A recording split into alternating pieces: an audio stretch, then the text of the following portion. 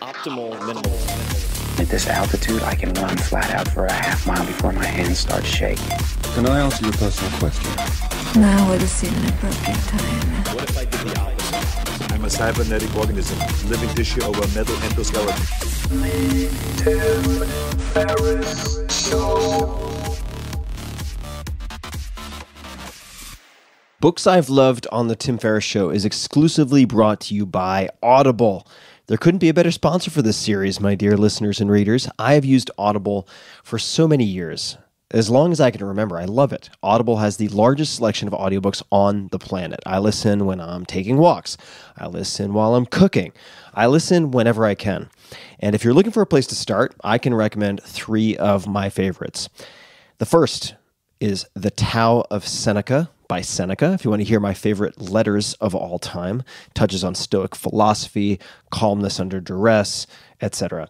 The next is The Graveyard Book by Neil Gaiman, Gaiman, one of my favorites. Even if you're a nonfiction purist, this is the fiction book that you need to listen to. Neil also has perhaps the most calming voice of all time. And third, Greg McKeown's Essentialism. Subtitle, The Disciplined Pursuit of Less. This is one of my favorite books of the past few years. Combines very well with the 80-20 principle. But more on Audible. Every month, Audible members get 1 credit for any audiobook on the site, plus a choice of multiple Audible originals from a rotating selection. They also get access to daily news digests from the likes of the New York Times, the Wall Street Journal, and the Washington Post, as well as guided meditation programs. And here are some other amazing Audible features, and I use a bunch of these. You can download titles and listen offline, anytime, anywhere. I use this feature even when I could get access. I'll put my phone on, say, airplane mode because I don't want to get bothered with notifications when I'm taking a walk to clear my head, and you can listen to titles offline in a case like that, or on a plane or whatever. Obviously, I'm not flying much these days. The app is free and can be installed on all smartphones and tablets. You can listen across devices without losing your spot. And WhisperSync is another feature I use quite a lot. I love reading my Kindle in bed, for instance, then picking up at the same exact spot where I left off when I go walking and listening the next day. Kindle and audio versions can be synced up automatically. It's just amazing. And if you can't decide what to listen to, don't sweat it. You don't have to rush. You can keep your credits for up to a year and use them, for instance, to binge on a whole series, if you like. Audible offers just about everything. Podcasts, guided wellness programs, theatrical performances, A-list comedy, and Audible originals you won't find anywhere else. And right now, Audible is offering you guys, that's Tim Ferriss Show listeners, a free audiobook with a 30-day trial membership. And again, my list, if you want to check them out, The Tao of Seneca, The Graveyard Book, Essentialism, those are just 3. There's so many good ones out there. Just go to audible.com/Tim and browse the unmatched selection of audio programs. Then download your free title and start listening. It's that easy. So check it out. Go to audible.com/Tim or text Tim, T-I-M, to 500-500 to get started today. Check it out, audible.com/Tim. Hello, boys and girls, ladies and germs. This is Tim Ferriss. Welcome to another episode of The Tim Ferriss Show, where it is usually my job to sit down with world-class performers of all different types, startup founders, investors, chess champions, Olympic athletes, you name it, to tease out the habits that you can apply in your own lives. This episode, however, is an experiment and part of a short-form series that I'm doing, simply called Books I've Loved. I've invited some amazing past guests, close friends, and new faces to share their favorite books, describe their favorite books, the books that have influenced them, changed them, transformed them for the better. And I hope you pick up 1 or 2 new mentors in the form of books from this new series and apply the lessons in your own life. I had a lot of fun putting this together, inviting these people to participate, and have learned so much myself. I hope that is also the case for you. Please enjoy. Hi, this is Kevin Kelly. I'm Senior Maverick at Wired Magazine, and I'm an author of a couple books, mostly about future technology. But in a previous life, I ran a magazine called The Whole Earth Review and Coevolution Quarterly that reviewed books on a regular basis. And in that capacity, I have read through and evaluated I don't know, many, many, many thousands of books. I'm speaking right at this moment in a 2-story library of my own that's filled with many, many thousands of books that I own. I love books. I read books. I write books. And so I care about the kind of books that change people's minds. And I want to talk about a few of those kind of books briefly. I want to tell you about 4 books that have changed my mind, and maybe they'll change your mind. I think the power of a book to change people's mind is an amazing superpower, that we could hand something that little scribbles on it and it would change how you thought and maybe even looked at the world. The kind of books I'm going to recommend are nonfiction books, but fiction can certainly do that. There have been books of fiction that I've read that have changed my view, but I'm going to talk about 4 nonfiction books that changed my mind. And I'm going to start with the most recent one that has just come out a matter of weeks ago. And it's called Open Borders. And Open Borders is a graphic novel. That's what we call a comic book for adults. And it's a graphic novel written by an economist, Brian Kaplan. And the graphic novel is illustrated by an artist, Zach Weinersmith. And together they have made this comic book for adults, which is about the science and ethics of immigration. And it's probably one of the most radical books that I have read in years. And it's radical because it has a radical idea. And the radical idea simply is that everybody in the world, individually, and every country in the world, would benefit from having open borders, meaning the ability or the right for anybody to live anywhere they want if they obey local laws.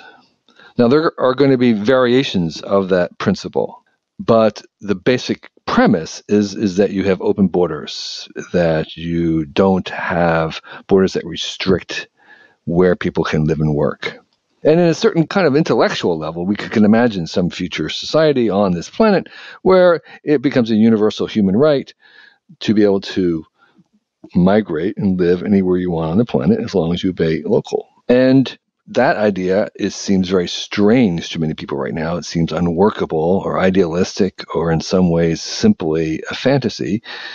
And Brian Kaplan in this book goes through the scientific, economic reasons, all researched and evaluated, and makes a very clear, fast, fun case with comics about why our kind of intuitions may be wrong about this, and why the fact is that it is the most and best economic thing we could possibly do for ourselves and for others. And there are many objections about that you may have, many obvious ones. And he goes through all of them, offering reasons why those objections aren't true, showing the data why it's not true.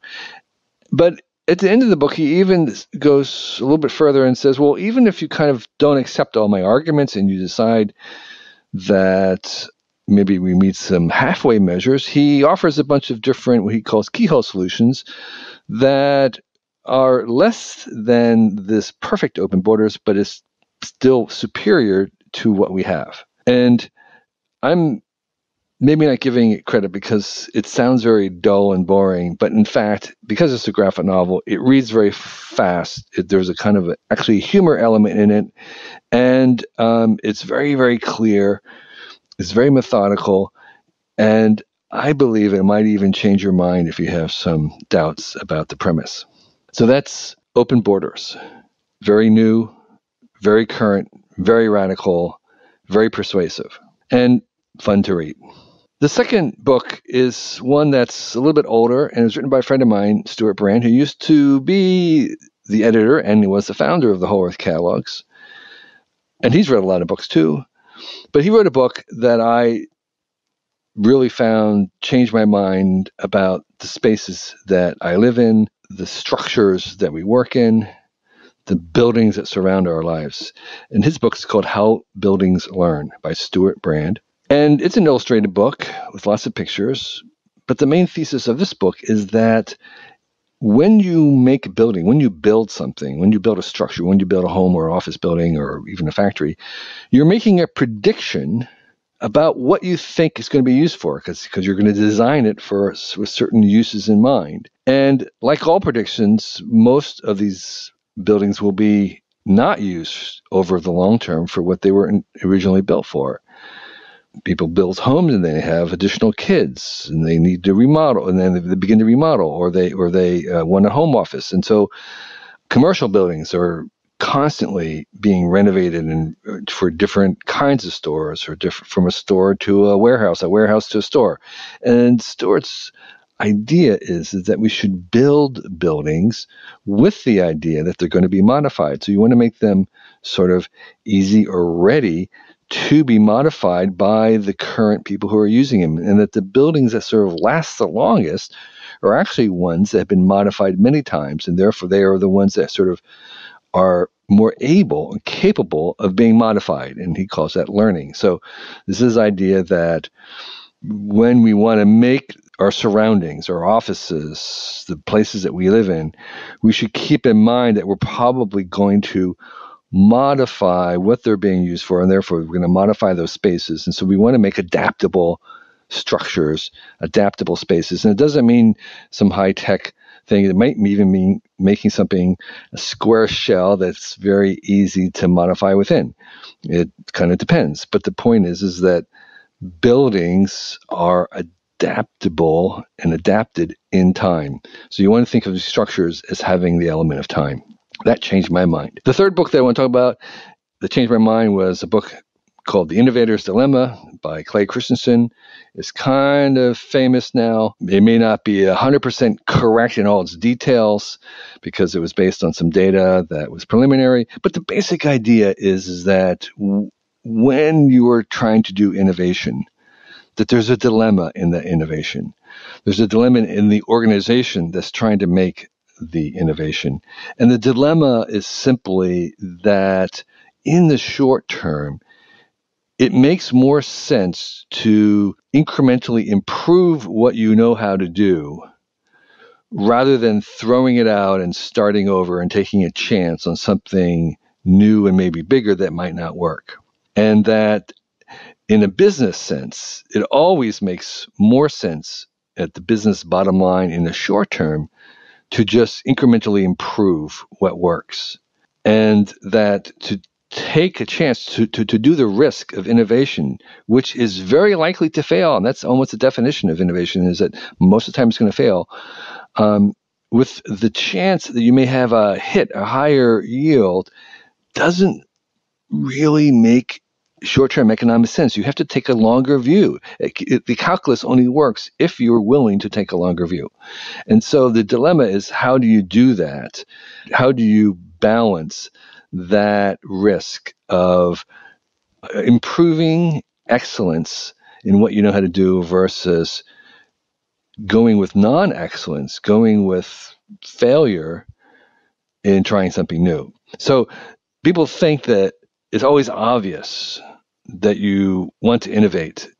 But the point of this book is that it's actually not obvious, that you actually have to kind of go beyond the obvious. You have to kind of push through the obvious, because the obvious thing is to not innovate. And so he gives case studies about why he believes this is true. And that aha to me really changed my mind about thinking about how you be creative, because to some people, being creative seems natural and the obvious thing to do. But if you really are creative, it's not going to always be so obvious.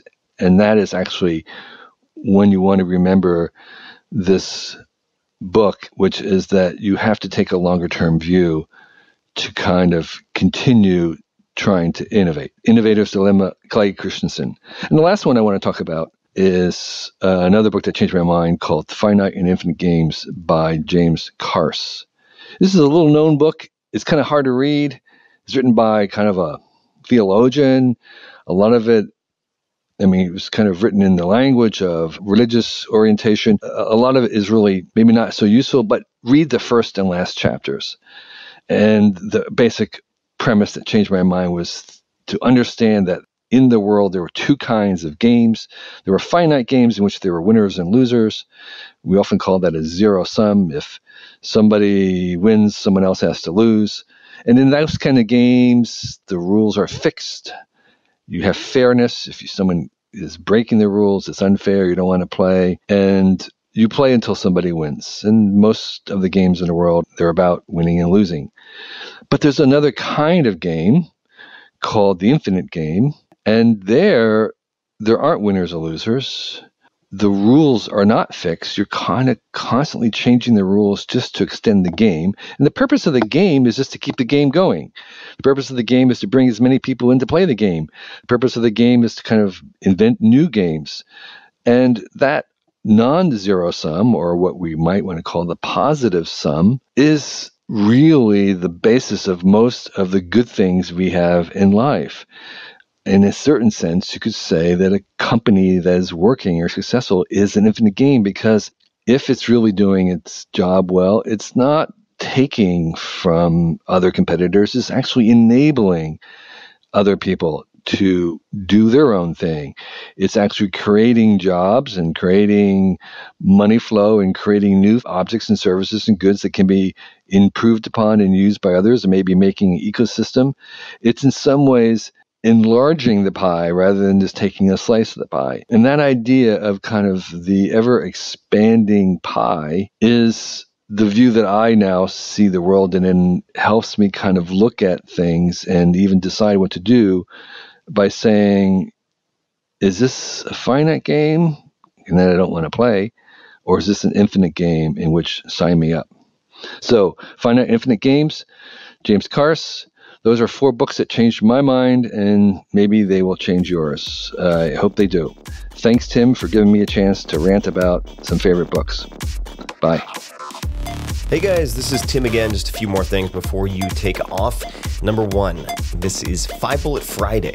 Do you want to get a short email from me? Would you enjoy getting a short email from me every Friday that provides a little morsel of fun before the weekend? And 5 Bullet Friday is a very short email where I share the coolest things I've found or that I've been pondering over the week. That could include favorite new albums that I've discovered. It could include gizmos and gadgets and all sorts of weird shit that I've somehow dug up in the world of the esoteric as I do. It could include favorite articles that I've read and that I've shared with my close friends, for instance. And it's very short. It's just a little tiny bite of goodness before you head off for the weekend. So if you want to receive that, check it out. Just go to 4hourworkweek.com. That's 4hourworkweek.com, all spelled out, and just drop in your email and you will get the very next one. And if you sign up, I hope you enjoy it.